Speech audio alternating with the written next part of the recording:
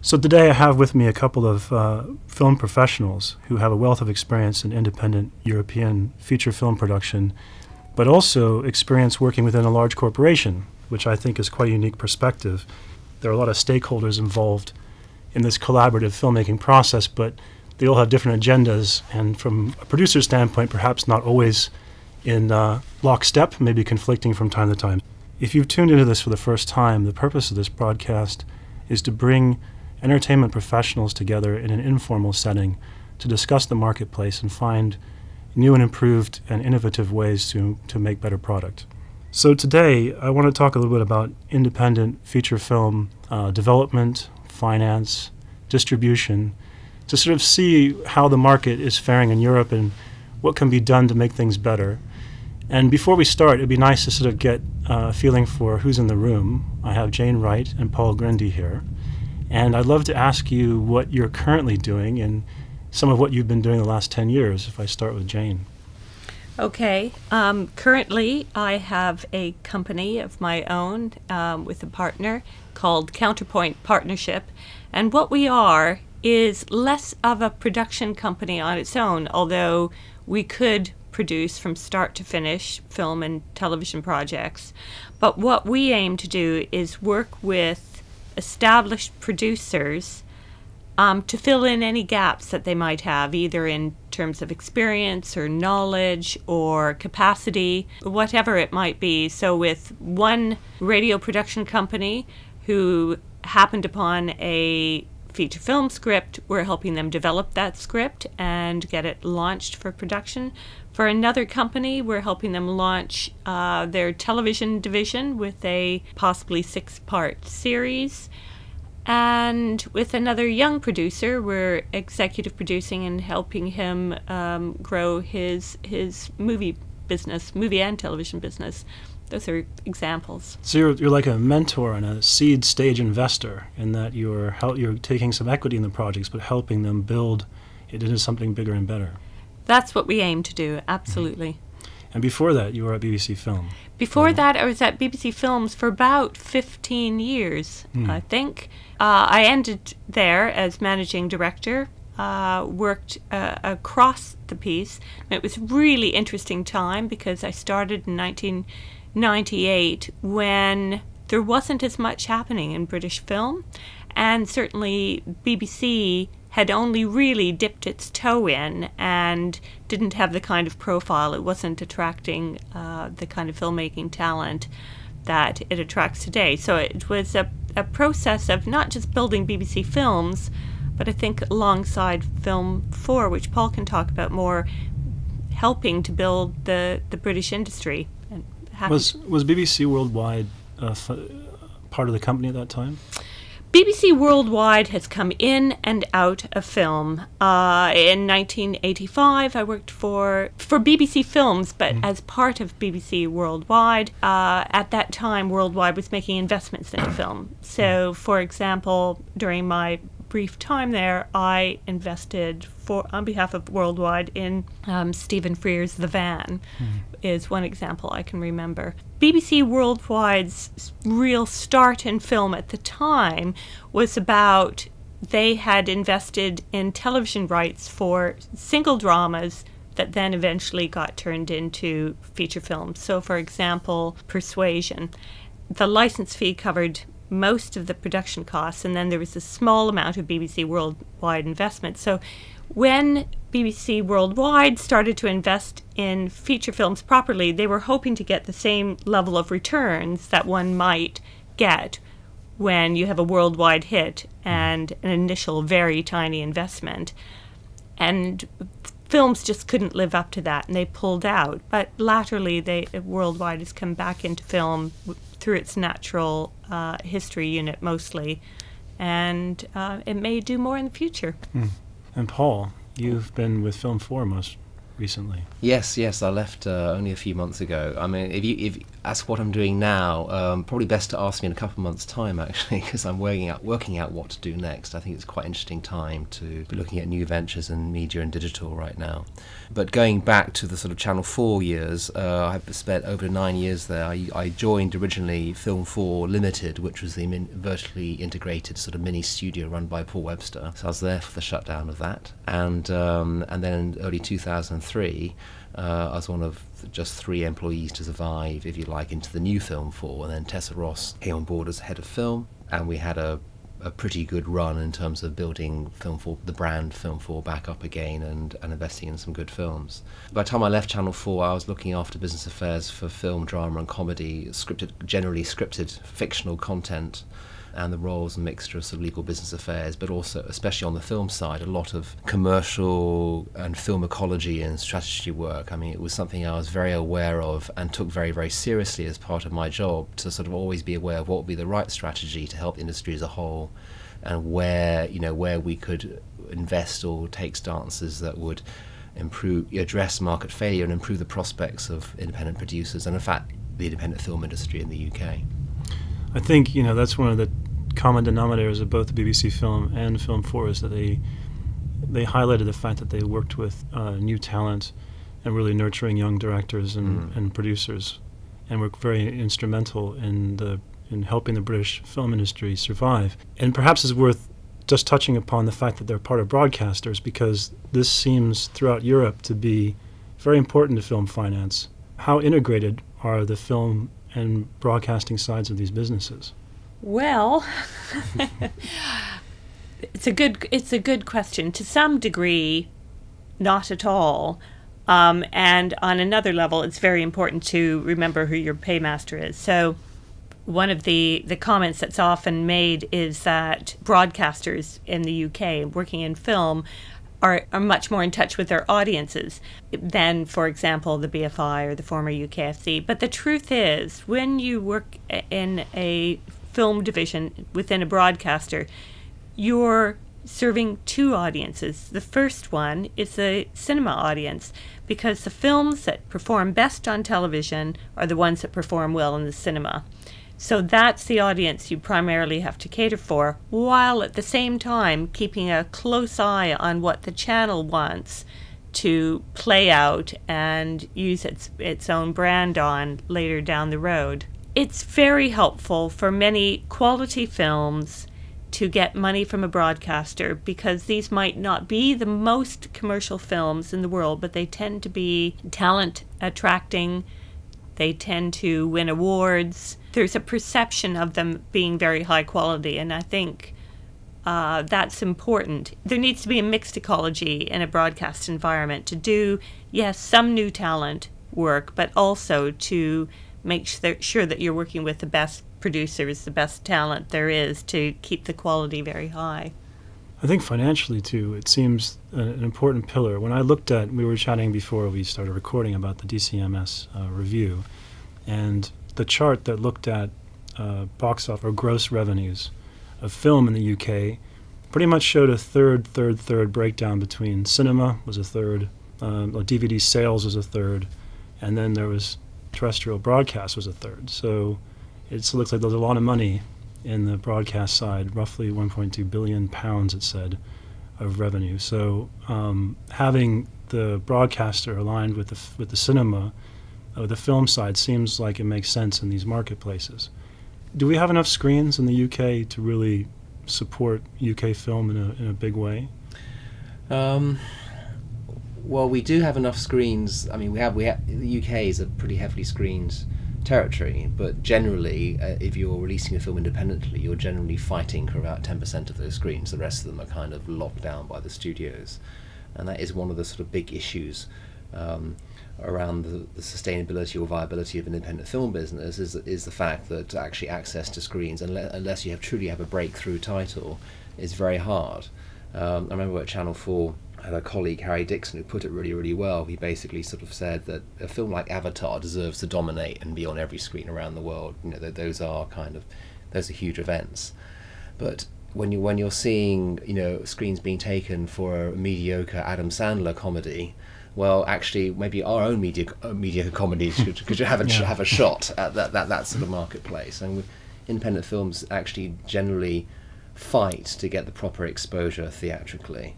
And not only do they generally have access to only 10% of screens, the terms in which they get that access are much worse. The film rentals payable for independent distributors are generally lower than those payable to the studios.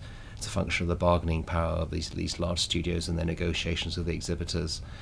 And the independent distributors often don't have the scale, usually don't have the scale, to really market independent film the way the studios do. There are a couple of exceptions, and in fact I can even think of last year Entertainment, which did a fantastic job with the In-Betweeners movie for Channel 4, where Entertainment really believed in the film. They only had theatric rights, but they've deservedly made a lot of money out of it, and they've been, I've noticed over the years, they've been particularly good at marketing British films with a kind of with a blockbuster mentality.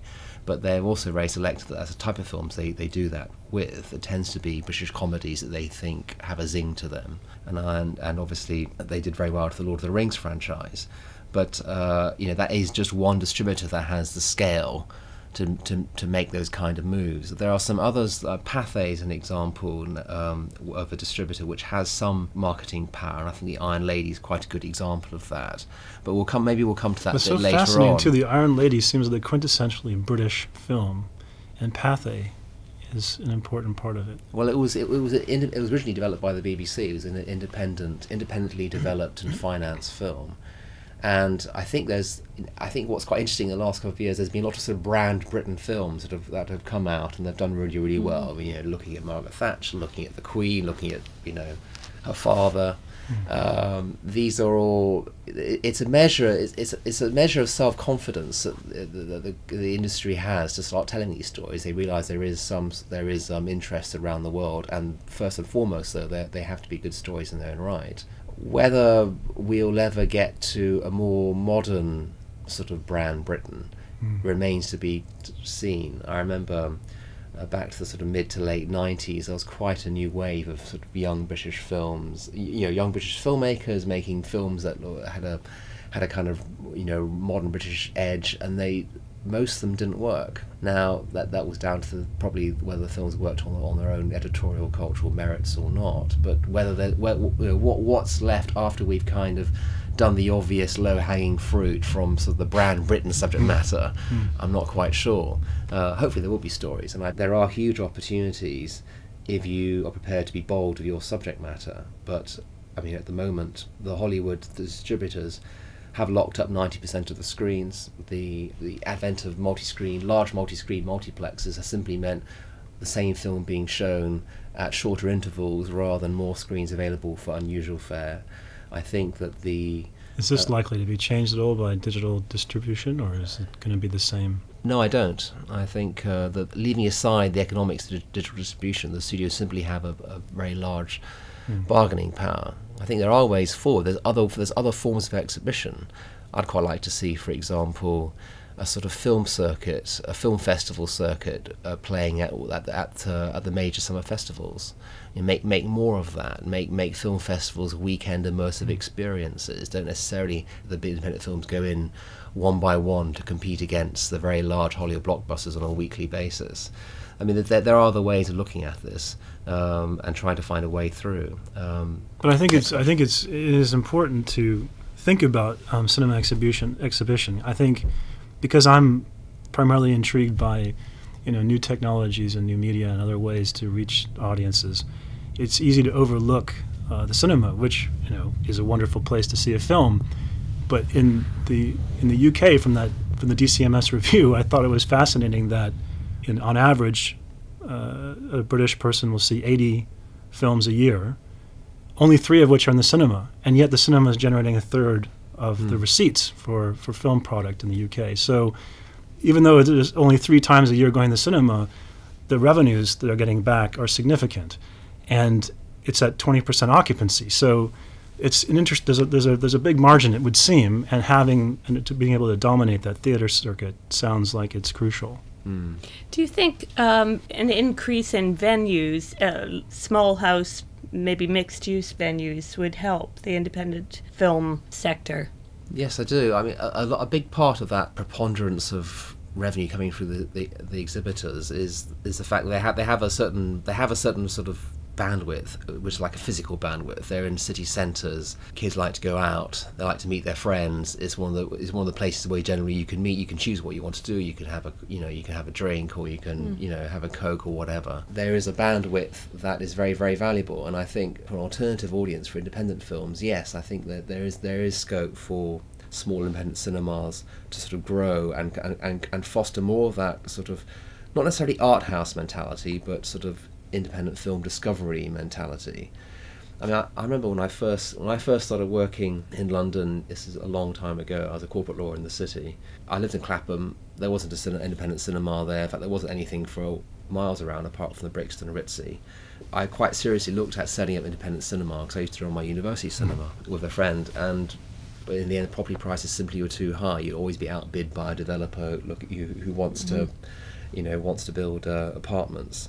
But as part of larger scale retail developments, independent cinemas can be very, very attractive places, almost more so than a conventional multiplex. I think that there are opportunities for the right distributors or exhibitors to work with developers to take more of these spaces. Well, there could be interesting business opportunities there, because I think of how bookstores started opening cafes, and that sort of changed the mix and the use and the returns that they had. Yeah. And I think that cinemas could be more than just a place to go see a film, and that there's the Whiteleys has recently opened up one of those sort of I think of it in terms of gold class, because in Singapore for many years they had this gold class cinema where you'd go and you'd have this lazy boy style seat, and they'd serve you dinner in courses, and there was a full bar and tap type of thing, and you paid 3 or 4 times the usual amount, which wasn't unreasonable for what you were getting.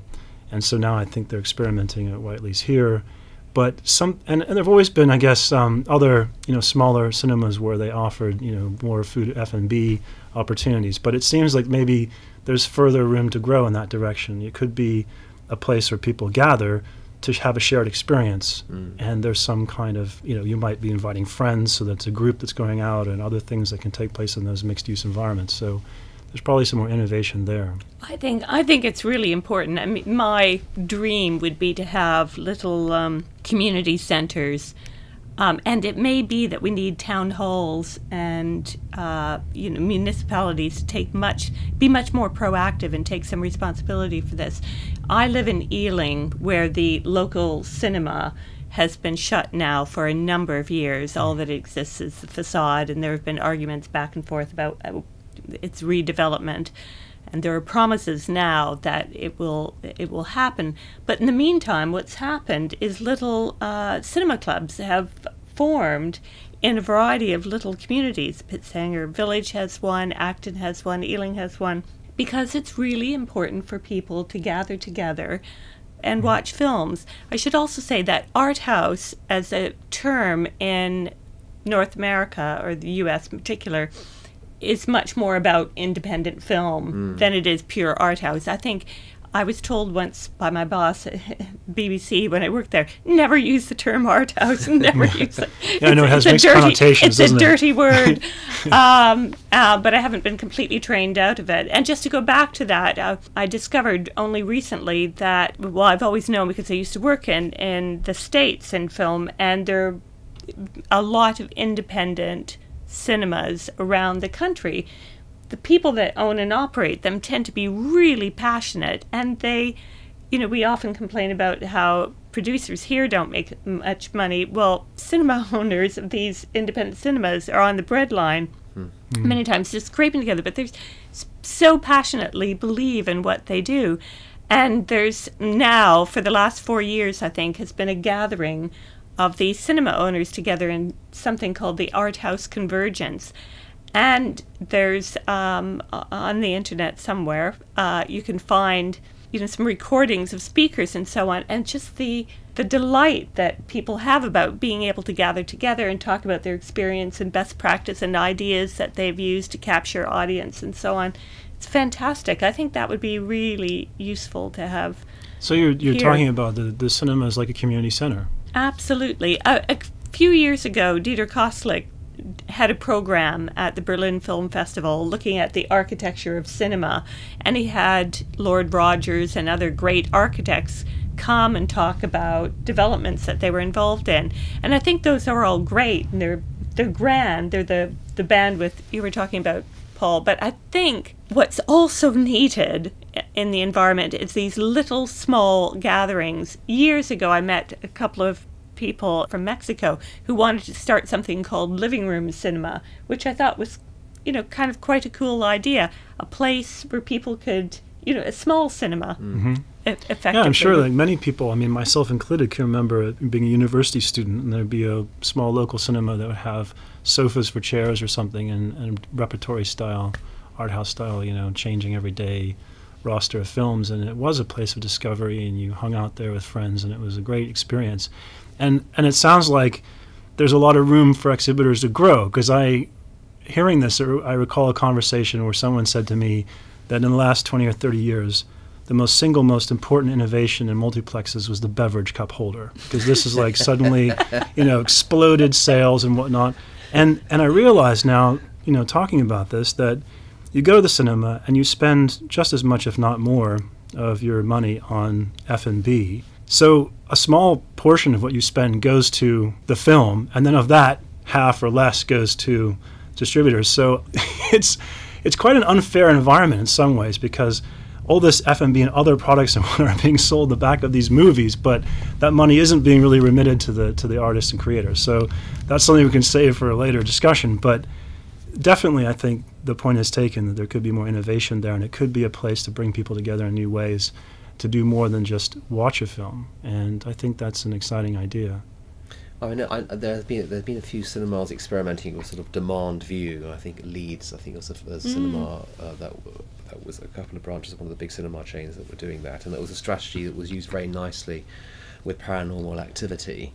You signed up to the website, you demanded a view of that, and that data could then be transmitted to the exhibitors, and would be a very powerful component of the negotiations that would ensue to get that film actually into a neighbouring cinema. The Four-Eyed Monster, too, is a project that, if that's the right title, that used that model where they would get people to petition their local cinema to have a screening and a showing of it. But also I've heard of interesting models where the producers, particularly of documentaries, let's say if it's of a political nature, which people can rally around more easily, offer sort of a license, as it were, for people to exhibit the film in their homes or in a church or somewhere, to collect money and remit a certain amount of that money back to the producer. And these are maybe more kind of grassroots style phenomenons, but they're growing, and I suppose a political activist product is a little bit easier to get that kind of response. But if that becomes a little more commonplace, then people may start to consider other forms of exhibition, co-opting the public. I mean, I was thinking too about, I think it was Harry Potter, where I read that they explored, day and date release of VOD at different pricing, and the idea was that you can get your friends over to your house, you could pay a few $100s or something to watch the movie on the day of release. And I think this opens up a whole interesting question of price optimization, but also the way in which exhibition is handled and whether you can co-opt the public into being exhibitors for you. I think that's kind of interesting innovation, possibly. Yeah, definitely. B-Side and Sally now no longer exists, but they were a documentary distributor, and their business model was to give away a pack of marketing materials and a digital master of their films to anyone who wished to exhibit it theatrically, asking for no revenue share back, simply that they exhibit it at a certain time, and then B-Side would make their money selling DVDs off the back of that. So it was taking the logic of the theatric window as being a promotional window to the nth degree. Which Hollywood, I suppose, did for a while until the DVD side of things shrunk. Yes, that's right. Yes, well, I mean, even amongst the sort of the big Hollywood studios, economics are changing. I mean, it seems the numbers are going down year by year for the traditional media by between 5 and 10%. If you have 3 or 4 years of that, that's a radical change to your business model. And they're not going up in equal measure in new media. digital VOD. Yeah, it seems like it isn't holds so much making it promise. up. When is VOD going to arrive? I saw the stats here said 41 million pounds in 2010 from VOD sales in the UK, and that's better than a poke in the eye, but it's not much anywhere better. near to a few billion pounds. So I guess before we kind of go on the development side of the conversation, I just thought it'd be nice if we kind of discuss an overview of what's going on in the marketplace. So from what I could find in a short time before this session, well, I think we believe film is a global medium. Distribution is pretty strong worldwide. It seems to be a $32 billion marketplace, at least in 2010. Hollywood is dominant in many ways, probably because it appears to be a one-stop shop. They spend a fortune on their product, on their promotions, on their marketing distribution. There's a networking effect that takes place there with all the people and the consolidation of a few companies being close together. 2/3 of the box office, however, of Hollywood is being made outside the U.S., so that's kind of an interesting opportunity. And the average production cost appears to be $60 million, and the P&A appears to be around 40, so it seems like all in it's about 100 million on average. In Europe, we have a very different situation where it's very fragmented, very protectionist. Indie producers and productions are often referred to as a cottage industry and a lifestyle business, because most producers we know are living hand to mouth and have to recreate a new business every time they make a film. Broadcasters appear to be the lifeblood of the system in that they can offer valuable pre-sales and things to get films off the ground, but I don't know if they spend as much as they need to investing in this cycle, so we can talk about that. 1.2 billion pounds appears to be earned from film in this country. I don't know what the average production costs for British films are, but I suspect it's nowhere near $60 million. What do you think it might be? Well, I suppose if you take out The studio film Yeah. shooting in the UK that get classed as British, no more than 4 or 5 million. Yes, that's my Probably less feeling than too. that, actually. Yes, I think it's going down, and because of economic reasons, not because it's suddenly cheaper to make a film. Although I suppose the digital technology helps, but not that I much. suppose it's helping now. I remember in the beginning it seemed to create more cost. Because digital technology was finicky and difficult, and so it was being used, I guess, for the pioneers, and now it's kind of trickling down and becoming more reliable and less expensive. I think that's right. I think also initially you had filmmakers that were maybe a little unused to using it and would shoot far more on digital than they would have if they'd had the discipline and fear of using up too much 35 millimeter print. Digital's free in one sense, but that creates a greater cost in post for editing and so on. It's actually interesting to point out, too, that I've seen a shift in the process of filmmaking because of digital tools. You used to walk onto a set and you'd see something that was beautifully lit, very atmospheric. Basically, everything was sort of being created in camera. Now you kind of step onto a set and everything's very flat lit. It doesn't look particularly dramatic. There might be a little green screen around, whatever. And so much is being pushed into post. These post periods are becoming very long. But I have to say that some of the glamour of being on a set is gone, because now they're basically trying to get the best possible flat neutral image that they can sweeten up in post. And so that changes the process, the structure, the psychology of it. For better or for worse, I don't know. But Interesting. we'll have to see. I mean, there is an opportunity right now, because the pre-sale market is healthier now than it has been for a few years. The independent pre-sale market, international independent pre-sale market.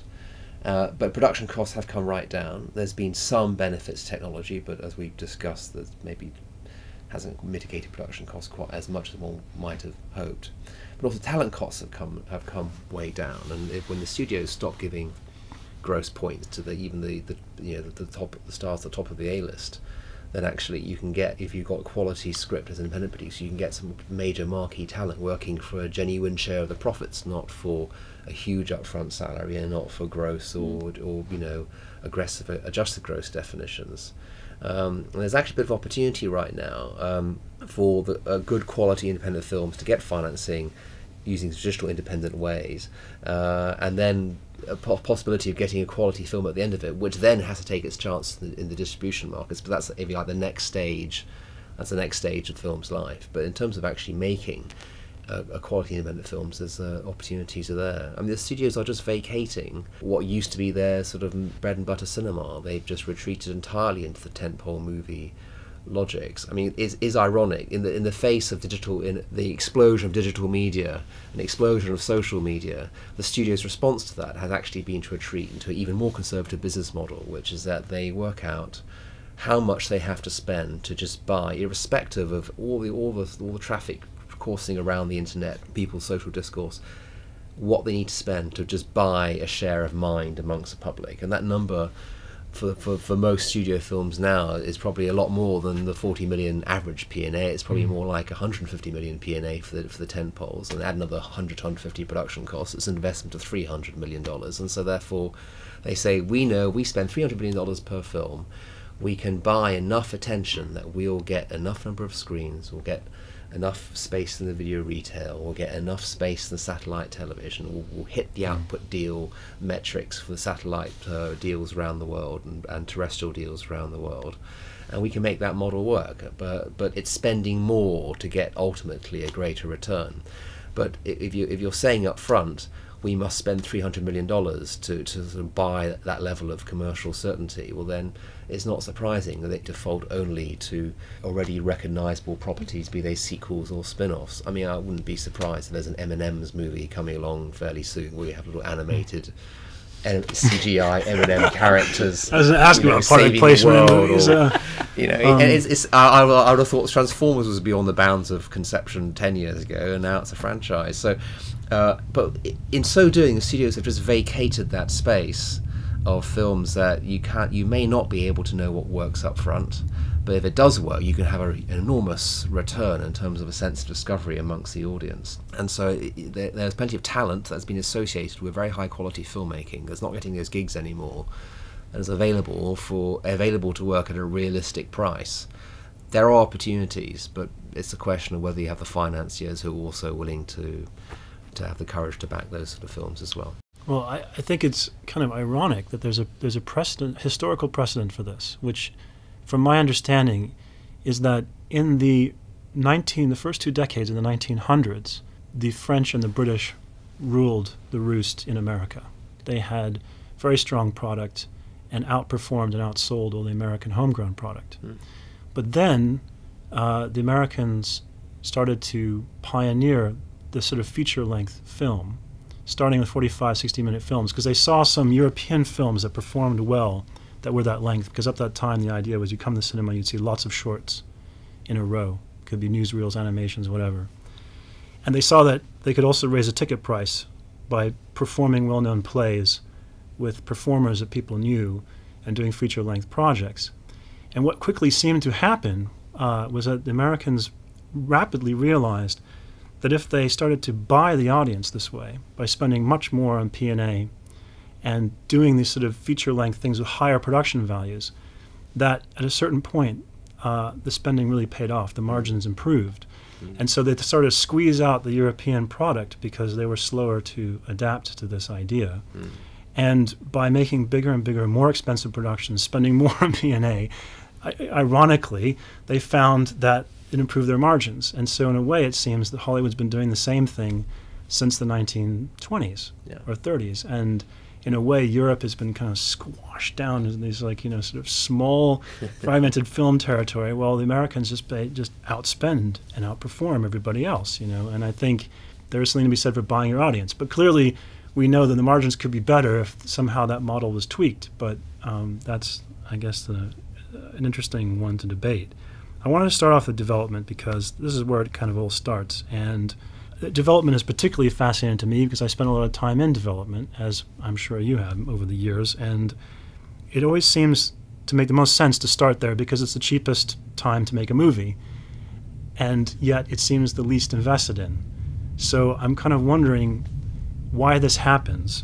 First of all, how long should development take, in your opinion? No, should. Should being the operative word. I think everyone would like it to take much less time than it does. It takes as long as it takes. I mean, one of the issues that you were talking about, thinking I wanted to raise, was the idea of original screenplays versus adaptations of books.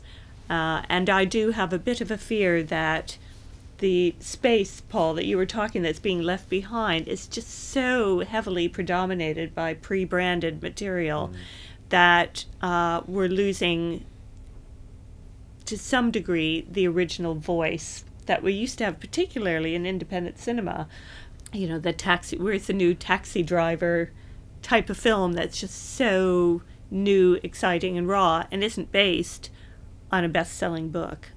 I'm looking forward to that. But what made me think of that also is, if you've got a book adaptation to put into development, that can take less time, not always, but can take less time than starting with an original idea, which can take a lot of time to hone and develop and to get into the right kind of structure and shape, make it merit being produced as a motion picture. Well, I think, I'm sure there's some writers who are listening to this. It'd be interesting to get their feedback, but it's not inconceivable that a writer who's competent, skilled, talented, can write a treatment, first draft, and polish within 3 or 4 months, right? Of an original work. Absolutely. And so that seems like a reasonable time frame, and yet it never seems to take that long. So the average development time in the UK is supposedly 2 to 3 years. So why does this happen? Well, the first thing you have to look at is, what do you mean by development? And because development can be, how long is a piece of string? Where does it start? Where does it stop? Because it might not even just be the screenplay, getting the screenplay finished. It could also be about, attaching a director who has to do the polish, or, will have his or her own take on the material, that sort of thing. Honing a screenplay can take time. Even you can have two kind of equally experienced writers, and the process for one might be a lot longer than the process for another. And I think that's true of novelists too. Some novelists can write quite quickly and churn them out. It's hard work no matter what, and others might take absolutely years to do a similar sized book. Not that we're measuring in pages. Do you consider packaging part of development time? If there's still some work being done during that period to maybe spruce it up to try to appeal to a particular director or talent? Oh, I think it is these days. There is a packaging element to it, especially for films of a certain size, even a £4 to £5 million budget. What that means is that it's not just a producer and a writer working together. It's often the development financiers, the potential production financiers who start having a voice, the director that might be sought for the particular project to match the style, the tone, the material, and the financiers' needs and expectations. It is a process that can take time. It shouldn't take as much time as it does, but then even just for the basic script, one needs to hone it. It's about ideas, and it can take a long time to get them expressed in the right way, in a satisfying way that fits the broad conventions of a screenplay. So irregardless of all these other people who have notes and opinions and whatnot, you're saying that the artistic process can just be a very lengthy one. That can easily take a year. Oh, I agree with everything you're saying, Jane. I would add, though, that I think that one of the advantages the Hollywood system does have is there's a sort of concept in the Hollywood system of film being set up, i.e.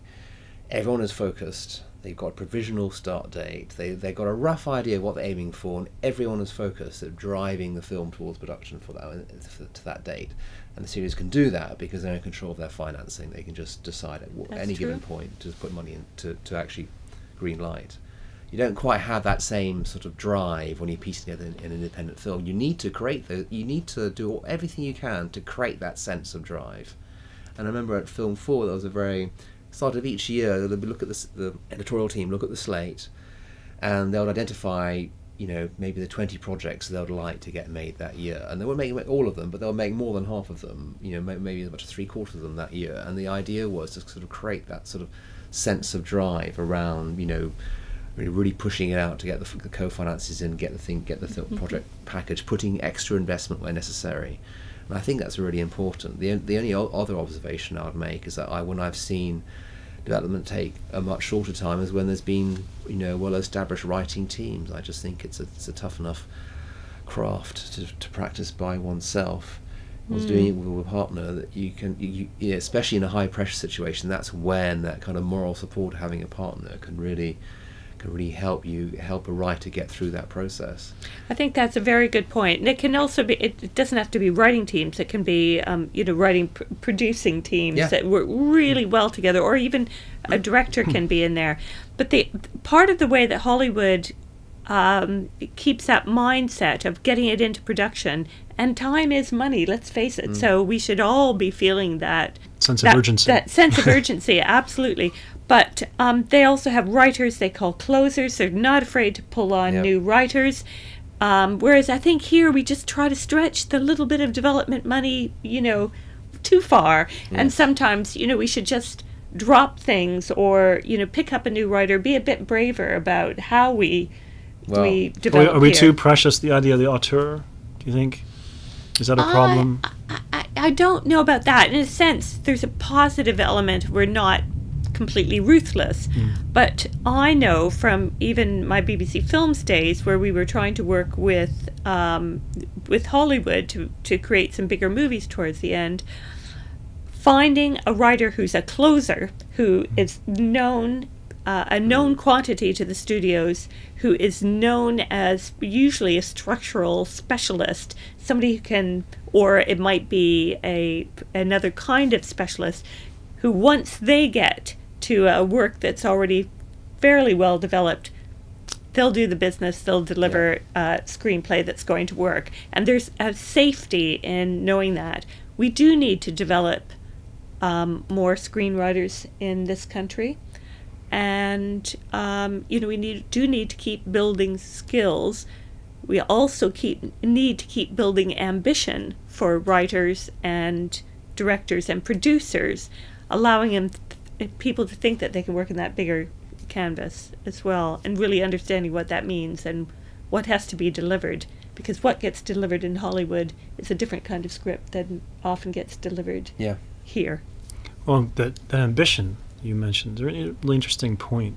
When I see the trades reporting what's going on in Hollywood, I see a pretty healthy mix of spec scripts being purchased, as well as people pitching and the studio saying, great, let's get that going.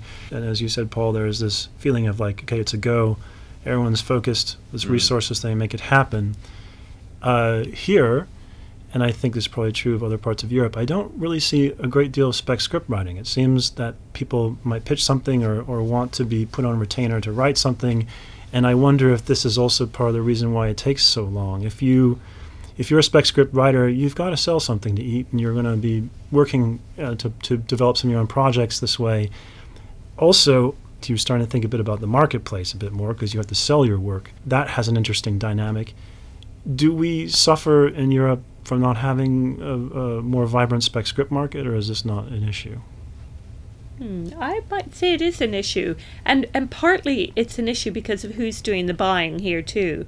I mean, you mentioned broadcasters, but the two broadcasters that are heavily involved in film development and financing here, BBC and Channel 4, like to get very involved in the development process. I know less about Film 4 than BBC, but they really want to be involved from a very early stage in the script. And what that means is they don't really want to finish script. I'm not saying never, but it's less desirable because you as an executive don't feel like you've put your stamp on it, if you will.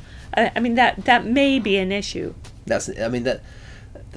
There's two very different ways of being a creative film exec. You could be an exec that has really great creative instincts and does get involved and does improve the scripts. But if you're not good at that, but you have that working pattern, you could be an absolute disaster.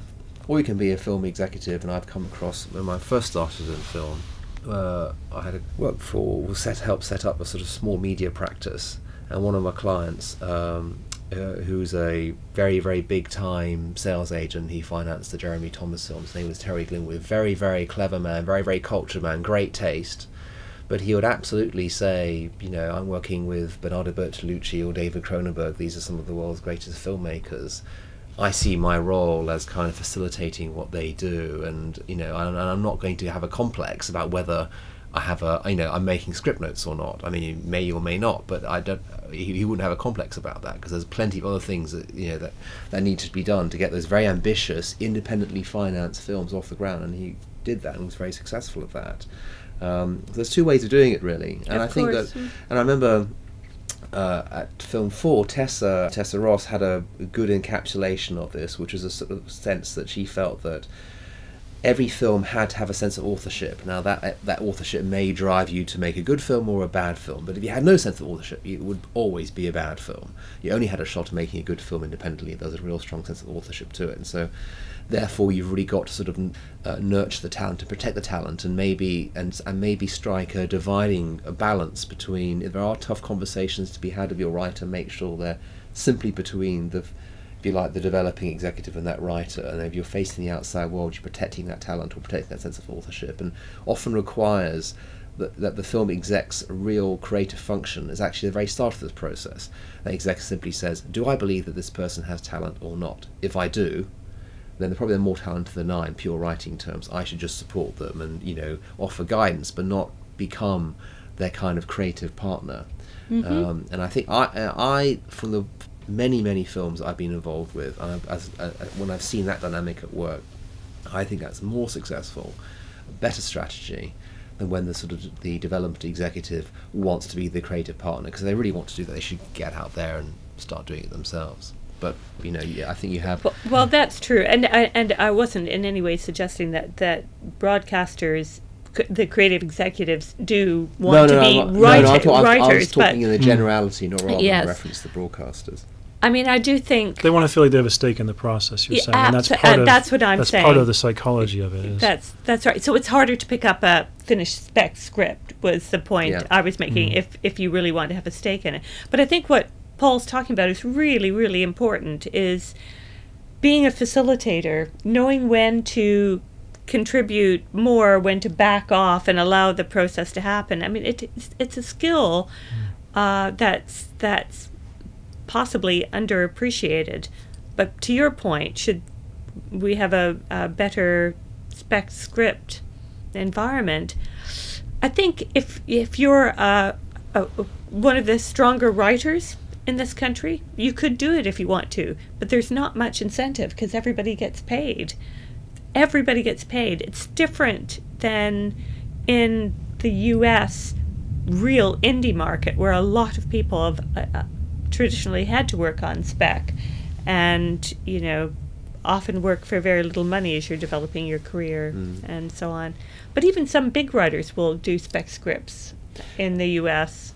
So even you need to have a multiplicity of people to go to who can green light production for a viable spec script market to work. And there's just not. I mean, in the UK, apparently in the 60s, there were 30 different places you can go to where if they liked your script, they will green light it and fully finance the film. Now, I don't know what the number is now, maybe 4, 5. It's got to be very thin. And even Hollywood, the script market is not what it was in the days of the 80s and 90s of the Kuroko script, with the sort of Kuroko independent financing and the Sears and the Joe Esterhaus. You know, what was the next Joe Esterhaus spec script? There'll be a bidding war almost automatically for spec scripts from the top writers.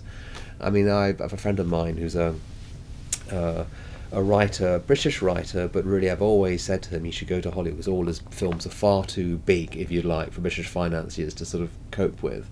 And his first time he was going to, got a US manager, and first time sent one of his scripts, and basically on a spec basis, picked up for development by Universal instantly. Oh, the my script goodness. was just wasn't getting traction in the UK. I know, it's so sad to hear Instantly, that. the Americans saw happens. it, and I was very happy for him, but also a little bit sad for our industry that we don't really buy. And this project of his was a real European project. It's not a US project. It's something that a European company should be making. I think France is quite interesting. I think the ratio of projects in development to greenlit films in France is 1 to 3, where in the UK it's maybe 1 to 10 or 1 to 20. I mean, where in the UK actually, where do you define a project in development?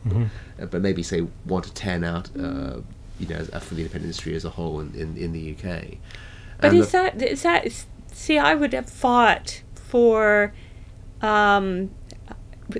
Because television tends to have that French level ratio. If you're developing something, it's going to get made by and large. And I like the freedom of having more developments drop away. It's expensive, I grant you that, but it does mean that the best projects theoretically anyway, should get through. I guess what you're saying is it's maybe too wasteful. I mean, I hate the story of your friend who had to go to LA to get scripts. I mean, it's just so painful even to hear it. He got meetings of all the top people, and even the people, the studios that didn't bid for a script said, it's so great to see a top quality spec script hitting the market. He had meetings lined up with everyone. So now we know why there's no spec script market here, because this is what happens. But I think it's what cued me for this question was that you talked about ambition, and I feel that ambition is important, also a certain degree of flexibility. And if a writer is writing spec scripts as well as doing work for hire and all mix of things, they're developing their skills. They are scratching their own sort of personal artistic itches as well as working in more flexible collaborative situations. And I think it sort of brings a kind of a mindset and a mentality that I do things for myself, and I'm also a collaborative worker, and I can fit into all these different scenarios and make a good living. And is there any innovation that we can get here in development and screenwriting? Because I'm intrigued at how television seems to do writing room approaches, often in the U.S., the sort of writing rooms like old Hollywood did. Yeah. And in fact, when I spoke, I had a very brief time where I was able to work with Richard Maybaum, who passed away many years ago, but he grew up in this sort of Columbia system, and he had these wonderful stories of you're working on a script, you go into the room with the other writers, you hash stuff around, people help out each other to go back, finish some things, and so it was a very collegiate, collaborative process, even though your name was on it and you were the primary writer. And it seems that television in the U.S. is employing something, well, not exactly the same, not entirely the same, but it has some similar touch points. Is this something that we should maybe bring into the instead? I think that the spec script writing is really absent here for the most part, and I think you can see why, and it's a shame because I think it fosters a different flexible and collaborative mentality as well as an appetite and an ambition to make a good sale and for something that you did yourself and believed in, and I think that's really important to the makeup of a writer. So I think that one of the problems, I'm all for writers. I think writing's too hard anyway without a degree of passion for it. And I've come across very, very few writers who could execute at that kind of requisite high level as a job, if you like. And they're the ones really who are the closers, and just being able to hone their skill and their craft to such an extent that they can just turn it on.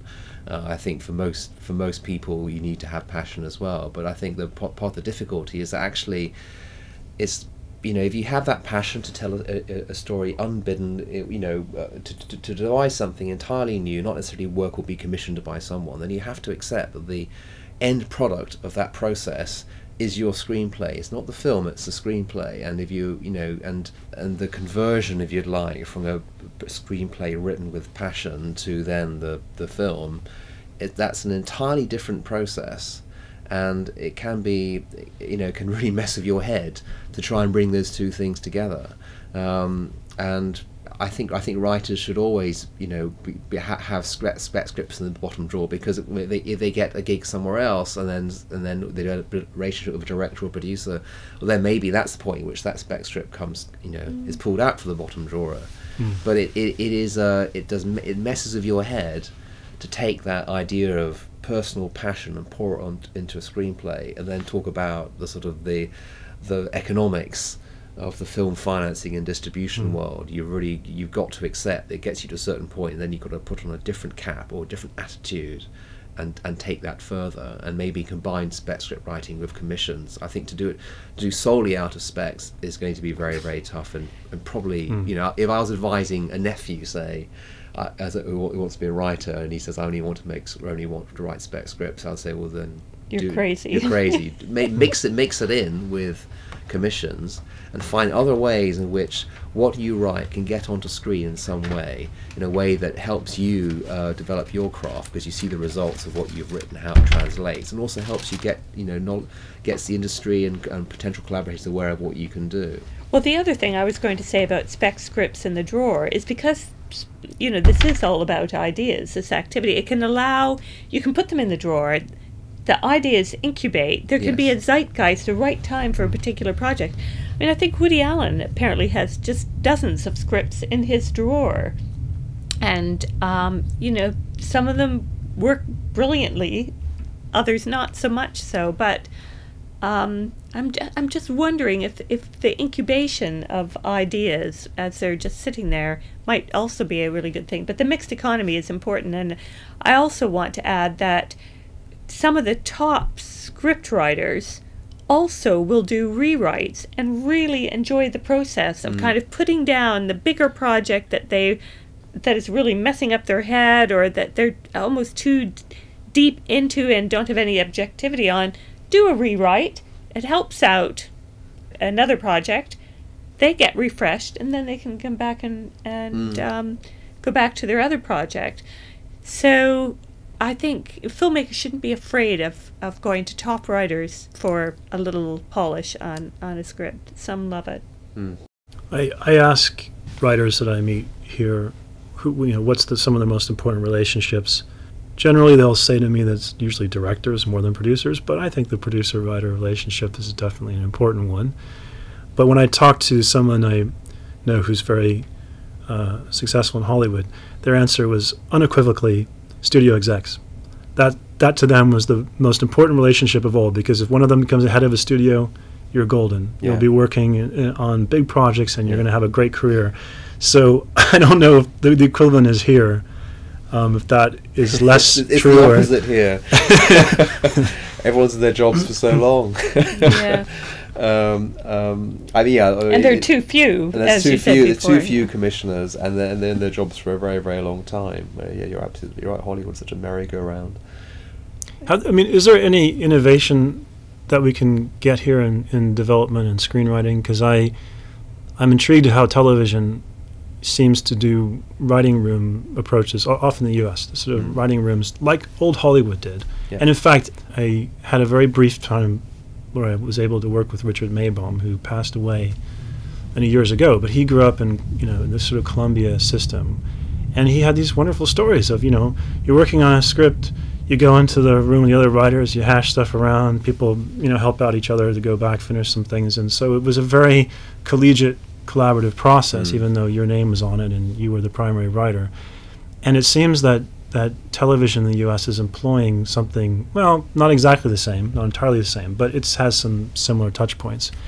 Is this something that we should maybe bring into the feature film screenwriting process? Would this be helpful? Is this in a way what's kind of done when multiple writers are brought in, but they're just not in the same room? I think it's interesting. I think writers, there's a number of different elements that I think with writers' room, the demands of American television being for 13 or 26 episodes per series, unless you're a David Kelly, it's just you cannot deliver that as a sort of single writer, so you have to do that by necessity. And that I think there's also a sort of sense that the American American corporations are rich enough to employ rooms of writers, and simply being a fellow employee with another writer, there's a camaraderie there which is absent when you're in competition as an independent writer with another independent writer. So in the UK, it's harder for us to create that collegiate atmosphere simply by the sort of, you know, the employment and commercial structures that we have in the UK film business. But if there's a way, but we need to look to try and do that. And I think that for example in film schools, it should be compulsory that you find that for at least one of your student films, I don't know how many they make at film schools these days, but say at least one of them, you have to co-write it, or you have to have a very, very collaborative relationship with another student to make that film. Even so, just so you understand the dynamics of that. So admit it's not for everyone, but you may discover that actually it is for you, and you may form partnerships that will be vital in your professional life after film school. And I think that would be something that, I don't know how many film schools do that now, but I think they should all do. Yeah, I went to film school. I don't recall actually being encouraged to do that. Of course, you had friends you might talk to, but I think you're absolutely right, Paul. That kind of collaboration and sense of community is really good. It seems to require people of equals, though. Yes. That's partnerships work best when there's a relative equality amongst people. So if somebody becomes a hit writer, they don't necessarily want to contribute to the group anymore. There's that kind of element. You go in politics, then the groups start feeling like, oh dear, we're the losers. Yeah, it's but this sort of thing can be encouraged and should be encouraged. I mean, I think. Well, something I tried, I suggested it, and of course it was never really taken seriously. But I still think it's quite a good idea. When I was at Channel 4, was to sort of set up a kind of do a deal with a nice B&B or a clifftop hotel somewhere on the south coast, and just make that a writer's retreat. If anyone doing a development on a film 4 project, Film 4 would pay for that writer if they wanted to write from that place. Because a lot of writers do want to get away to really concentrate. It wouldn't cost very much by comparison of what you pay in writers' fees, and it would be a huge cachet for any writer. And also you'd start to get going that sense of a writer's room, by osmosis. About really forcing anyone together, simply having there's 3 writers in the same hotel, in the same B&B, all doing clifftop walks. They might start talking in the evening. I mean, that sounds very romantic, but I believe there's a true value in that. It's romantic, but it's not. It's not most expensive, and romantic it follies lead can be to quite expensive. This is a cheap romantic folly, and Well, I think you should damn well do it. I think also, there's a common denominator in this conversation about about team building, and when you talked about executives who don't interfere with the process because they feel they don't necessarily have something better to add in the writing and development department, I think there's a recognition. You're saying that they see an effective team, so why should they interfere with an effective team efficacy, for lack of a better word? That they can get on with it, and I'm just there to facilitate them. And I think that if people kind of come together and form teams and build effective teams, they should be maintained. They should be resourced and maintained, because that's where more good stuff is going to come from. And I think that in Europe, often things get fragmented, including people. They kind of get split up and broken up, and it's not necessarily good for the whole economy. And I would say that in the in Screenwriters Workshop, we definitely saw this sort of collegiate mentality develop that helped writers in that. They're working on their own projects, but there'd be peer review. They come to know some people they didn't maybe know before. They start offline discussing projects with them, helping each other out. And I find, years later, that these people have deep, rich relationships, that they support each other professionally. And in a recent project that I was working on, one of the writers kind of hit a wall and said, I can't get my head out of this thing. Why don't we take it to the other writer that started the project, a couple of years ago? And I said, "Oh, is that okay with you?" He said, "Yeah. He and I become great friends from this process. When we were in the workshop together, and I had no idea they'd become close friends." He said, "Yeah, we trade projects all the time now and stuff like that. And I think he'd have a better, because he's really good structurally. I think he's going to have a better insight into how to rework this." So they collaborated on a project because that process brought them together. They were able to see the value sometimes of co-writing. And that sounds like to help writers build those kind of relationships, and also that attitude Sounds like a very good use of public money to really expand a good screenwriting workshop program in the UK. I think that's right, and develop a sense of safety. I think it's a risk business, and creative ideas are very risky, and it's a hard process for writers often, and the environment that has to be created with the right attitude is one where they're safe to explore and reveal weakness and safe to explore, ask for help, and also feeling that they're not being taken advantage of. I think one of the major stumbling blocks I have when I work with writers and in sort of free-form brainstorming and whatnot is that everyone's terribly terrified of their idea being ripped off. And this happens sometimes, no doubt. There are cases where an idea was stolen and whatnot, but I think it's generally pretty rare. And I think that most of the time, if you're not sharing an idea, then it's not going to go anywhere, because it sort of sits in your head, and it's better just to kind of get it out there. And if you are really a talented writer, you're going to have many ideas over the years, and it really shouldn't be precious about any particular one of them. And it's better, in my opinion, that you get an idea out there and then find that there's someone who's eager to kind of collaborate, because then heat can be put on something and it can start to coalesce around a project that actually happens, rather than having an idea that you guard very jealously and think, I'm never going to tell anyone, because as soon as it gets out, they're going to steal it from me. And because, as we've talked about in the development phase, it can take years to get something off the ground. So the chances are of someone ripping this thing off and suddenly coming out tomorrow with something that was identical to what you were envisioning is very, very unlikely. Yeah. And also, if anything, if you really fear that, tell people about it. Then you have some heat on yourself to make it happen, because you're thinking, it's out there now, I can't ignore it, I got to work fast. So couldn't agree more. Who pays for development? Oh boy, that's a good question. Well, the new BFI is still the largest development funder around, but there are development funds that can be found at the broadcasters, regional agencies, commercially. I don't know what level of business it's doing, but Nicola Horlick set up a company for development, private individuals, personal relationships. So money comes from a variety of sources. It's as long as a piece of string, so it could be a very lengthy, long, involved process. It could be a very expensive process. Is there any way to make development profitable in and of itself? Has anyone found a way to make that happen, or is it just destined, doomed to always be a big cost that eventually gets paid off when you go to production? It's R&D. And like any R&D expenditure, yes, it is essential for the industry to work, but not a profit centre in its own right. The list that Jane's just enumerated, that's a limited list in the UK, isn't it? I mean, there's a sense that if you go to working title, for example, clearly with their deal with Universal, they really have a very, very large development budget, but that's a large development budget going to the writers that they believe in. It's not necessarily, I think for what most writers who are still, working their way into the industry, it's like looking for development funds that can be spread broadly and to give people a chance to explore and to develop their talent. And it's unfortunately there are not many options. I mean, I would almost argue that that relatively limited amount of mostly publicly funded development money that is available to be spread broadly to help newcomers into the industry is almost better put into facilitating collegiate environments like a really good writers workshop program, or talks by some but not all of the sort of Hollywood script doctors, or something like that, to sort of get the juices going, or maybe short intensive experiential sort of inspirational experiences, and not necessarily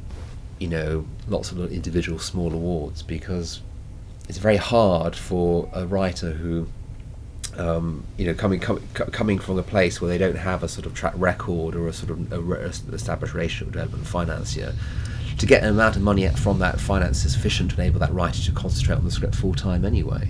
And so it's almost better spent creating conditions where that writer will get to other writers and have a much more sense of the dynamics of writing and of producing scripts and doing that and repeatedly, that rather than saying, well, out of, you might have 6 ideas, would choose to back one, and he has £5,000. It's not very much. I mean, you can live a while on £5,000, but not many people can. And so I think then that there needs to be a more overt, publicly funded development program. And I think it's a shame the Film Council used to have separate development fund, and a development fund that was separate from the production funds. And I thought that was a very good thing. It meant that the executives there could concentrate on just on looking around and giving support to writers and writer-producer teams where support was needed. And I think bringing them all together so that the development fed into production, or that might be the right strategy for a broadcaster, definitely not right for the UKFC or the BFI. Or that their job is not there. The fund managers at the UKFC or BFI, they're not there to make their own names as, as if you like, producers or exec producers. They're there to sort of stimulate the industry. And I think that I think development needs a special emphasis, and bringing them together meant the development lost some of that special emphasis. I think the broadcast is different. I think where you have an end user, you've got to integrate development decisions with production decisions, and that's more by and large the way they operate. Well, it sounds too like you can buy exclusivity and just focus on the project, which is nice, because I think in the American model that you described, everyone's focused, writer is hired, they get paid, they're exclusive on the project in most cases, and off they go. And here, because we cannot, or for whatever reason, we're not resourcing, we're not paying the writer for their exclusivity and focusing everyone's attention on the project, it just takes longer. The amount of monies are on offer is not good enough to live on, so people are juggling multiple projects and jobs, and it just feels like all this stuff kind of we're undercutting ourselves a little bit. Also, because of the quality, I think, could suffer. If a writer cannot afford to work exclusivity on a project, and you're a producer can't afford to pay them very much money, what happens. It just, it's very difficult to keep that thing in motion, to keep the attention on it, and that sense of urgency and sort of a commitment to excellence. People will just get distracted by life, and it's an unfortunate scenario.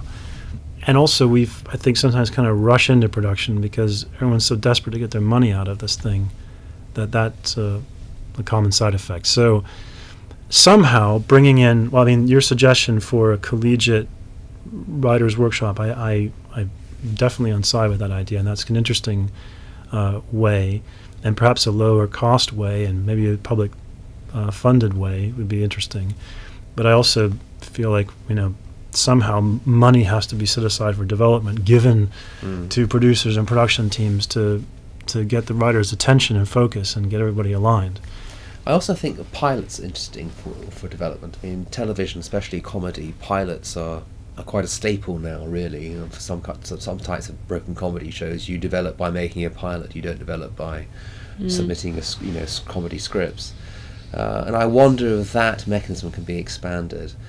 We don't have, I'm not talking about pilots in the way the American TV industry, uses that system. They got the resources to make 100 shows a year, of which maybe 20 might be kept on. But if there's an environment where, as part of development, you can workshop with actors, or you can... So it's not a trailer per se, but it's a pilot of some kind that shows a little taste of what we're talking about, a little kind of visual, audio, visual and I think experience. that's what, if you'd maybe in the context, in light of the recent BFI report, what could the government be doing? I think one of the things they could be doing is allowing funding or supporting initiatives that create that kind of pilot, workshopy, collegiate environment. Now it does sound maybe it does sound a bit wishy-washy in a way, but I think there's enough that you can create something where talented people can work together, and the pilot itself, or the workshop, or the outputs of that workshop may not themselves be commercial, but you definitely foster an entirely different attitude and sense of urgency and a sense of collaboration to the process. And you need to do that, because as the fundamental problem we have as the independent industry is we do not have the sort of commercial superstructure to create those spaces and throw talent into those spaces and they can perform.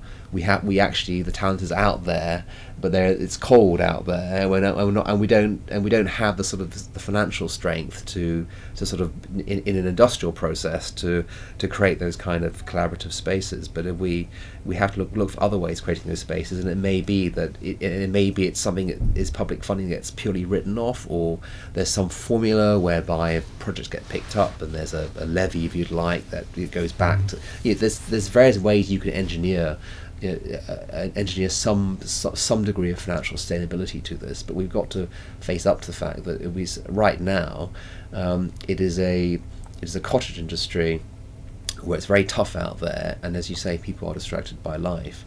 We need to think of what are the shortcuts or alternatives to the sort of American studio system, where we can create this kind of sense of urgency and collegiate working and the dynamism of conceiving and then writing and then workshopping and then shooting and then editing and then learning from that. I mean, it sounds like film school in a way, doesn't it? It sounds like film school. But that's very expensive. But if there's a way where actually it's not about film school, it's where film school graduates... Well, professionals. Yeah.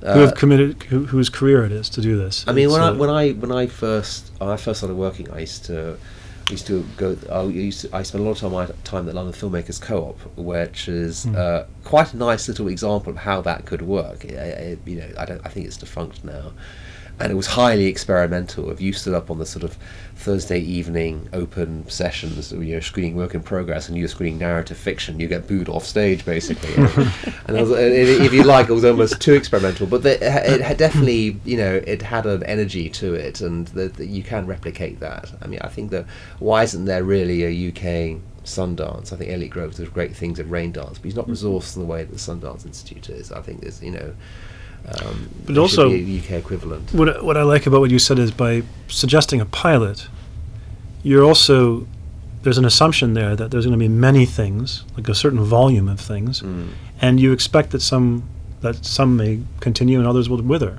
and that's okay. That it's an environment for free-form experimentation, expression, and that 1 in 20 will go forth, but everyone has something substantive to get out of it. And perhaps they have some equity interest in what moves forward if they work together collaboratively. So there is, it sounds like a great environment to nurture talent and relationships, but also create a product that has a better chance of going, and then people feeling like they're part of that, and they're, even if they're not directly involved, they're indirectly supported by what happens.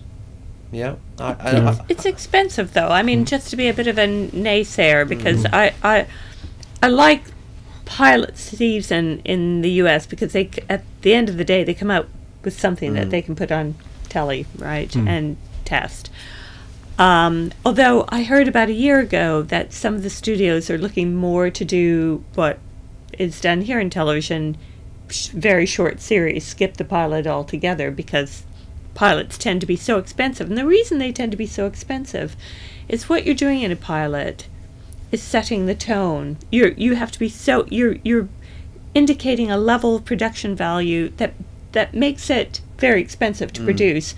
Now I'm being negative in a sense, in that I particularly think it's a problem for feature film, but I'd like to be positive in the sense that maybe with new technologies you could get the price of that kind of collaborative experimentation pilot creation, and maybe even an outlet for it digitally that didn't exist before, in a way that works. But I think the UK Film Council at one point had a pilot program to allow people to create not a trailer, but a scene or a mood or a previs or a mood reel, something.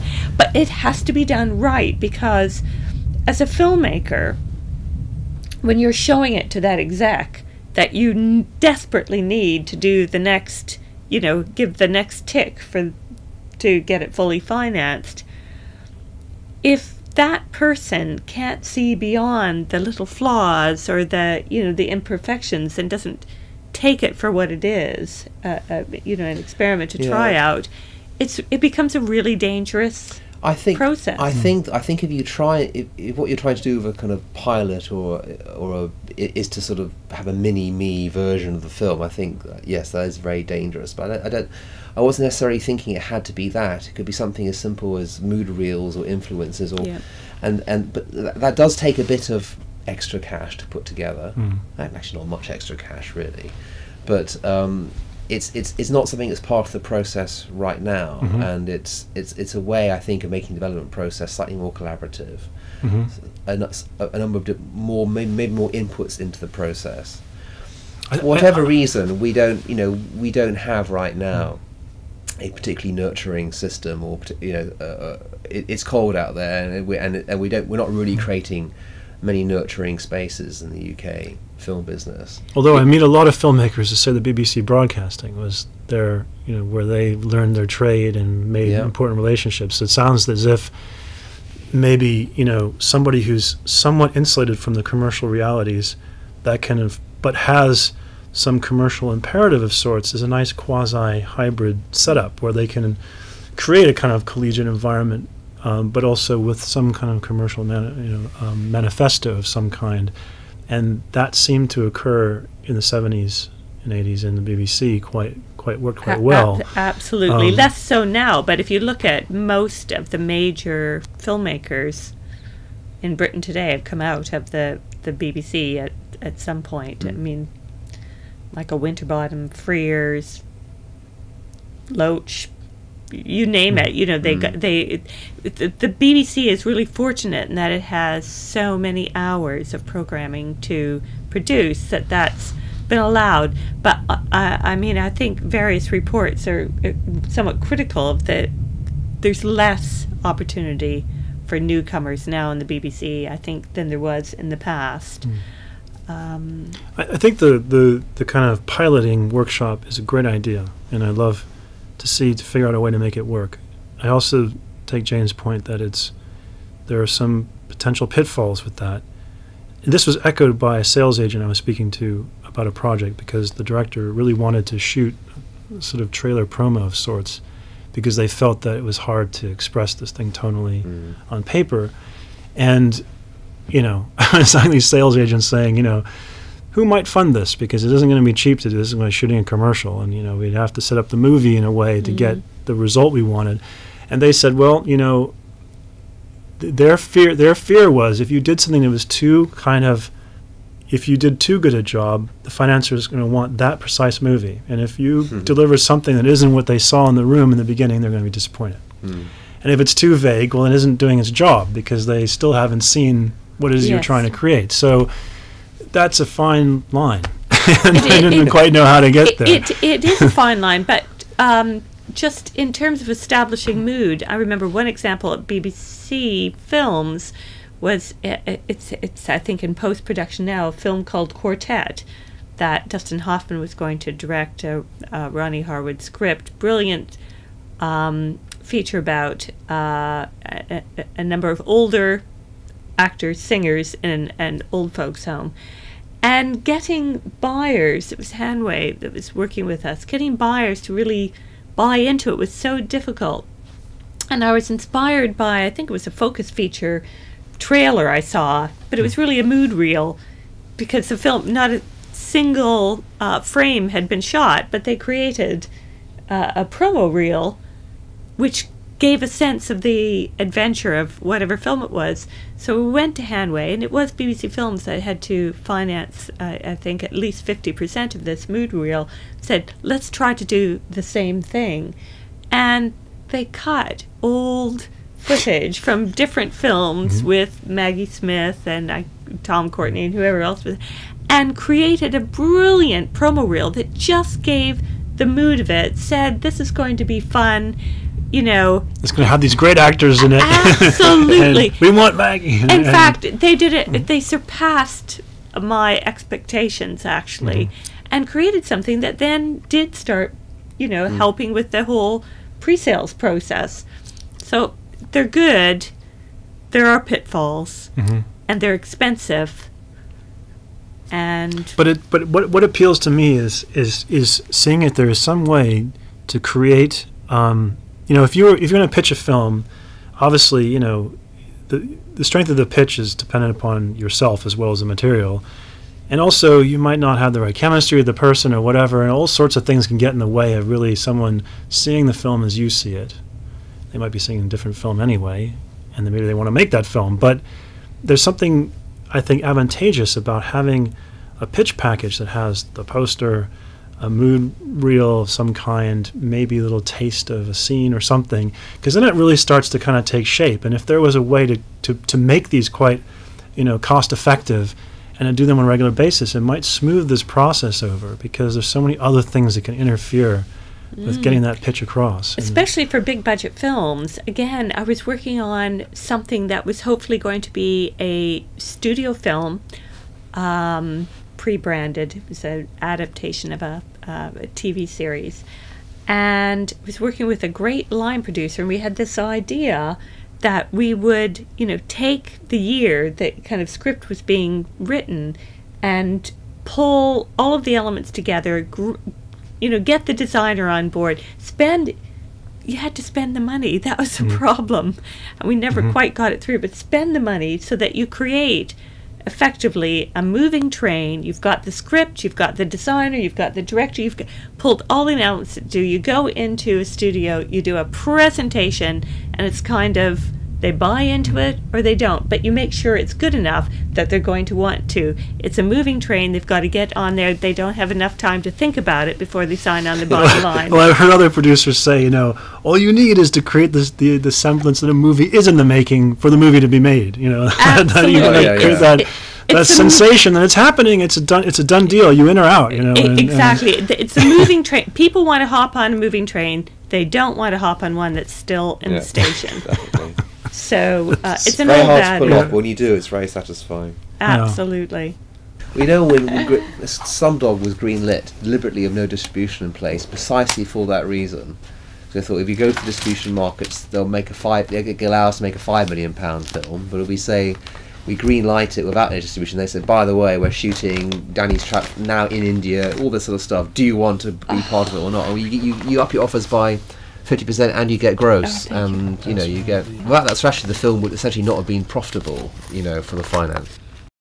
So you're going to read me something. What were you? Well, it's not that interesting, but at the BSAC conference in 2007, there was a summing up session of what had gone on before, and I remember saying that I was very optimistic about the future, because there is, there are ebbs and flows in how the industry works. Specifically, I was speaking of the film industry. But I also mentioned how I felt the consumer is king, and I think it's digital accessibility that's allowing for that, social networking. It's the ability to get right to the consumer, and the consumer will have a lot more decision-making power about what they want to see. And I mentioned that there'd been a lot of arrogance in the past where people presumed that they knew what the consumer wanted. But I still don't think we know enough about what that is. I was saying to Paul earlier. But I also said, on the other side of the consumer experience, rather than just knowing what they want and creating it or choosing it, if they can, that they don't always know what they want. It's what you were saying earlier, and that's where innovation, creativity, and premium content can grab the consumer again in an unexpected way. Well, the motto to me is probably that old adage, I don't know what I want, but I know it when I see it. And that's probably what consumers are kind of saying, is that, you show me a trailer, and if it hits all the right buttons, I'm like, I want to see that. And if the film delivers on that promise, fantastic, and that's what it takes. But to kind of focus group that isn't necessarily going to work. I think your point about consumer is king, I think is very true right now. I think that convenience seems to trump all else. I often bang on the drum about anything, anytime, anywhere. This seems to be what matters most to people. But I think the next step maybe that's community is king, possibly. That people right now, they're enjoying the kind of authority they may have in their own celebrity and whatnot, but eventually people might sort of cluster together into groups and then want have buying power in a sense by virtue of that community. And so Facebook in a way is like the sort of massive global community, but there isn't much community to it. It's just a lot of people and a new technology that can kind of communicate with one another, and that's all very exciting. But I think that these things will start to kind of break into niches, and community becoming a very important place for people to find the entertainment that they want, that they crave, and that can be used as a guiding force to shape the entertainment as well. So we'll be looking at how that develops over the next few years. I think that those are very good points. I like that. There's another word that we need to keep in there, which is event. Because people like a sense of event. They like a sense of something that's bigger than they are. So finding a way to get that into the community mix, I think, is really important. I think social networking is really valuable in a couple of ways. Obviously, the marketing way, and it's an essential tool for any distributor now to make sure that their film is, all over Facebook and Twitter and the like. You wanted to talk a bit about producing, what strategies for producers. And so before we go today, I think you're right. I mean, we had so much fun. We didn't even get into the sort of finance and distribution side of things. We touched upon anyway. I mean, there's lots of stuff to talk about in the future. But what should the indie producers do, given some of what we discussed today? Well, I was thinking, I think you need to have a clear creative strategy. And I think the way that we are going, everything's available all the time. So not only is the current releases available all the time, the canon and the classics and everything around the world and all other forms of entertainment are available all the time. I think that, and also given that what really drives social media traffic is what's new and what's distinctive. I think independent producers have got to think about. Have really got to focus on what is cutting edge and what gets people talking. I think that the idea of 20 years ago you could have a viable independent B-movie business is sort of gone, because there's no room for something which just kind of hits but does not exceed expectations, or is kind of predictable or conventional, fits within sort of genre conventions. I think that to get people talking, which is what you need to break through in terms of marketing. We have such a congested media environment now. You've got to be bold and you've got to be innovative. And I think the next thing I'd say is that I think the mother lode is narrative fiction. That's where the real money is. But in terms of where the interesting experimentation, in terms of new forms of release, documentaries is where it's at right now.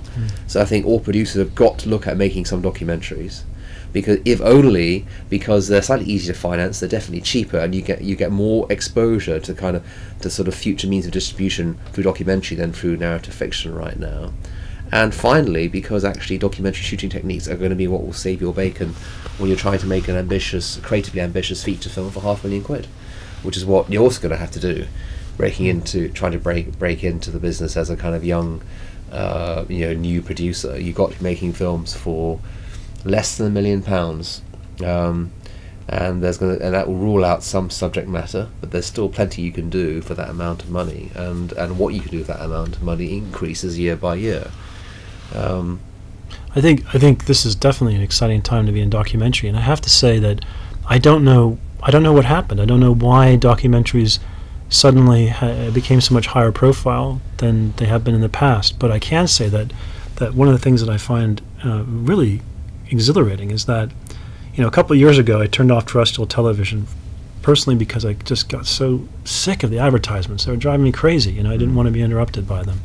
And cable was just as bad, because they started introducing ads in between programming, and I was thinking, I'm paying for a cable subscription. I don't want to be watching ads. So I moved over to a VOD system, and in my case it was Apple TV. But what's interesting to me is they're marketing the documentaries side by side with blockbuster movies, because it's the same rental to them. They don't care. If one is selling and the margin's the same. And I think that's a really interesting way of leveling the playing field. I'm fascinated by that, because I am now watching more documentaries than ever before, because they're suddenly put in front of me.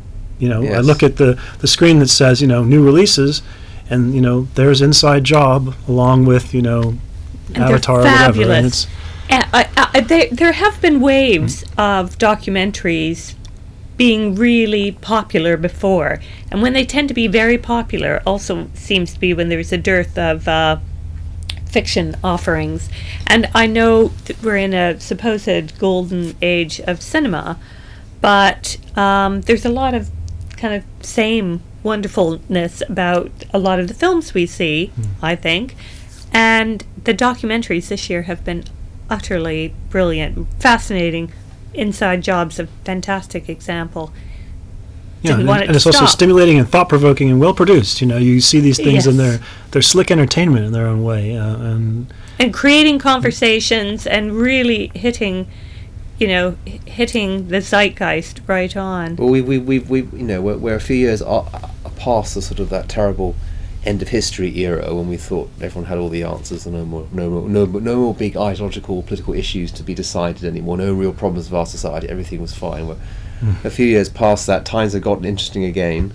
Documentaries have a lot more to say to people, and also I think it also goes with the sort of really, if American television had a decent kind of informative factual output, there wouldn't be the need for, in America for a decent theatrical documentaries, because they'd be getting it on television, but they're not getting that on television. And so it's also a function of the poverty of a lot of the sort of documentary offerings on television, especially in America. I think I'm not saying everyone should only make documentaries, but I think exposure to that type of filmmaking, that type of distribution, that type of community mobilization are all essential skills you need to be a producer going forward. No, that's a great suggestion. I mean, I was thinking too that those skills you pick up, yes, they can be applicable to features, but I think on top of that, I would add that it's probably good for, if you're going to make a low budget feature, then I think it's a great opportunity for independent producers to work with their equity ownership, to find ways to then strike distribution deals themselves personally, try to, the fact that VOD is only £41 million in the UK, sounds small, but if you happen to get a good size of that for a low budget feature that you have distributed directly to iTunes or whomever, that is good money. And the fact that some of the films released in that environment are making $6-9 million is encouraging. That to independent features, that could be a very lucrative place to get some recoupment.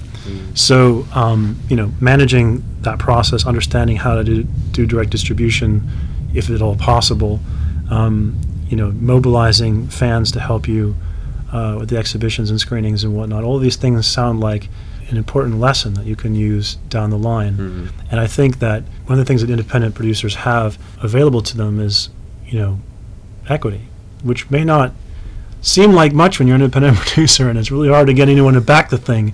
But ultimately, if you are able to get it to go, and you don't have to rely upon, let's say, a studio buying you out completely to get it into the cinema or where it should be, wherever that may be, you have a chance to reinvest in yourself, which I think is kind of missing from this equation right now. And I think if European independent filmmakers want to set themselves up in antithesis somehow to Hollywood, this would be what it should be, in my opinion, is that they should be finding ways to create teams that have equity in projects they can reinvest back in themselves to grow as a production entity, so they can keep making great product. And that's only possible if you have some rights ownership. And it's not going to be possible if you have to give it all away. So considering that Hollywood is in a business where they must have almost complete ownership, then this means that we can use this to our advantage and set up a different system where producers and artists and things do have some equity, so they can and reinvest in themselves, and we can see it go somewhere. But I'm afraid that often the DCMS or any of these sort of reviews and processes that discuss this suggest that less money should be spent, the budget should be lower, people should be more cost-conscious, there should be tax rebates and all sorts of suggestions that are very kind of protectionist and sort of seem like stopgaps to me rather than anything else. I mean, there's no part, it seems to me that it's okay to kind of protect your market, to let it nurture and grow, but then get it to stand on its own 2 feet and then pull that away again so it can keep growing. But if somehow I feel like we put these sort of fuzzy stopgaps in place, and that's an interim solution in my mind, not a long-term solution. And until people can kind of have equity in something that grows and is big, which they can reinvest back in themselves, I don't know. I think we're going to be living hand to mouth all the time. Well, I mean, certainly if you have a sort of even quite a small kind of fan base, if you'd like, or community that supports your efforts as a filmmaker, that's something that is an equity in itself that you can use when you negotiate with a financier or a studio down the line. I mean, one of the major issues with all these sort of government reviews on sustainability of the film business is that the easy story for politicians to grasp, and they're generally time poor people with a lot on their plate, and they don't really have the time to understand fully how an industry works. So they generally like quick solutions. An easy solution is we'll put more money into production because it's something that can be understood. But actually, if you had a distribution market which worked, i.e., was a level playing field, and you had a development market that worked, i.e., writers and creative producers with interesting ideas and a real strong sense of craft and energy to what they did, well, then actually linking the two is just the production money will take care of itself. And that's how the independent film business used to be. Production money was always just a function of discounting the value of distribution contracts, discounting that through to development and production. And now, when the international pre-sale markets slumped, then the emphasis became on directly priming into production without the emphasis on distribution. I mean, I said earlier that producers making films for less than £500,000. I suppose that can reduce ambition to some extent. If you can make for more, then great. Yeah, but below that level, though, if you can make the money off with a smaller array of investors, or you can fit within the green light authority of many more people, or you could do something which is a hybrid television or film production, or you could do something which is like Somers Town, where a marketing budget for Eurostar might pay for it. But that seems to be the magic number. But I'm worried that we get trapped in that. I think we could be much more innovative in that price range. But what bothers me is that within Europe, it seems like there's this €4 to €6 million cap, and then after that, people don't know what to do with it, and you got that huge gap to 120 million for Hollywood.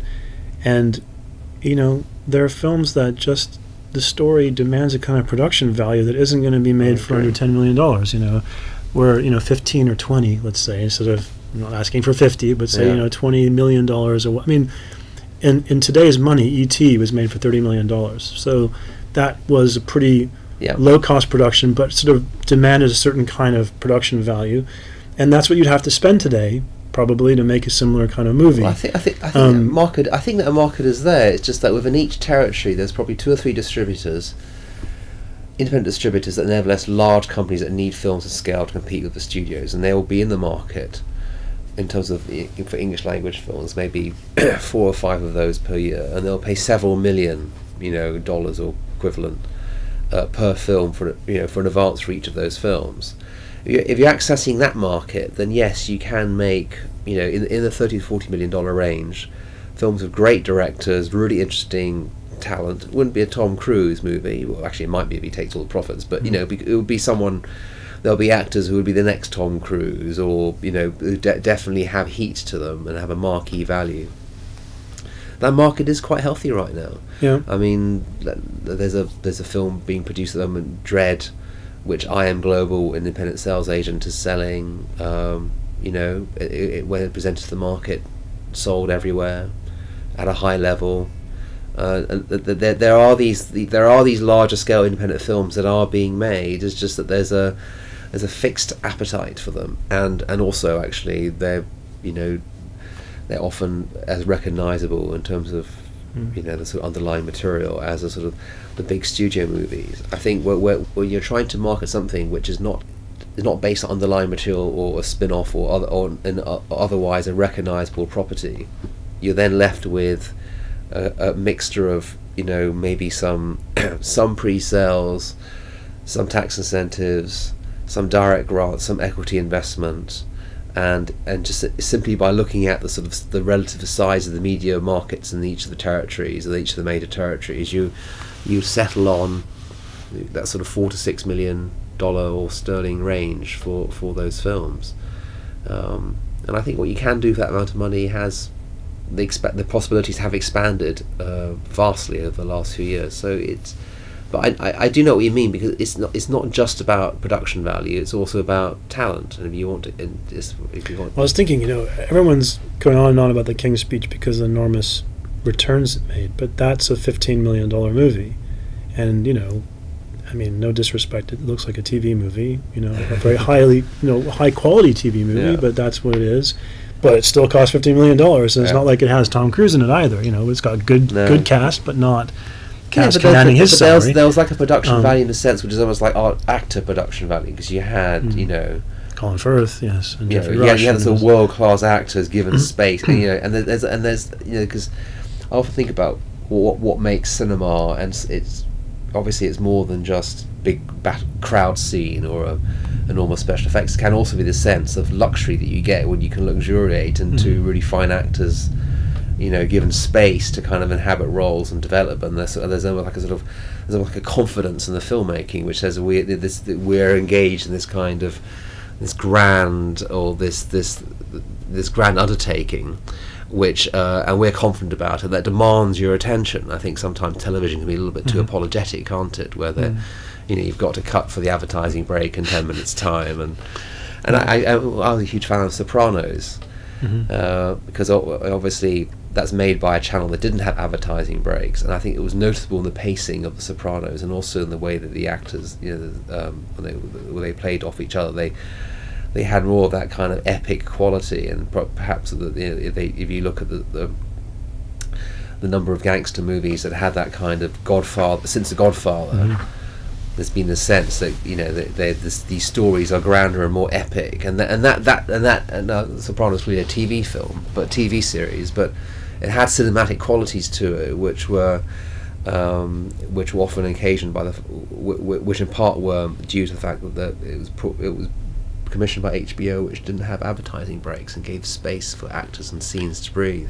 Well, HBO's really, I think, been a pioneer for American television, and now there's a lot of interesting product. And what amazes me in a really pleasant way is how many of the American TV series that are coming out are starring practically unknowns in subject matter that is arcane or kind of niche or peculiar or disturbing or whatever it may be, and they're spending pretty good budgets on this stuff. And I was thinking, why is it so hard to do that in feature film? Why can't we suggest to a distributor, here's a really good story, but we don't have anybody in it that you've heard of. You might recognize their face from being a supporting character actor or something, and it's tackling people work in a funeral parlor or something. This type of thing. It doesn't fly. Well, the funding model gives them space to breathe. I mean, terrestrial television advertising is sold on an annual basis, in the UK at least, and it is in the States as well. That would be interesting. But when advertising is sold, because we can track through internet viewing every single view and everything is customized, as advertising then becomes directly to the program, that will change the culture of television commissioning immeasurably, because commissioning editors won't have the space that the funding model gives them right now to innovate. And if you're a subscription channel like HBO, that's even better actually. It's a channel-wide subscription. So as long as an editor or a producer within the network has got the backing of his or her bosses, then they're going to have that space in which to commission a Sopranos or a Mad Men. I mean, Mad Men's a perfect example, isn't it? Unknown actors, unknown actors who became instantly in a kind stars. of arcane thing. And in fact, that's sort of that. I always think that's where star power's at its greatest, when the unknown actor in that film or TV series becomes a star. That's immeasurably more exciting than having the existing big name lend their. Well, because the star audience, I guess, power. feels like they've made a discovery along with you, so that everyone's in on it. Well, it's been an exciting conversation, and there's a lot more that we could talk about. So we'll have to do it another time. Thanks anyway for coming in for a couple hours and chatting about it all. Thank you very much. Thank you. Really Bye. enjoyed it.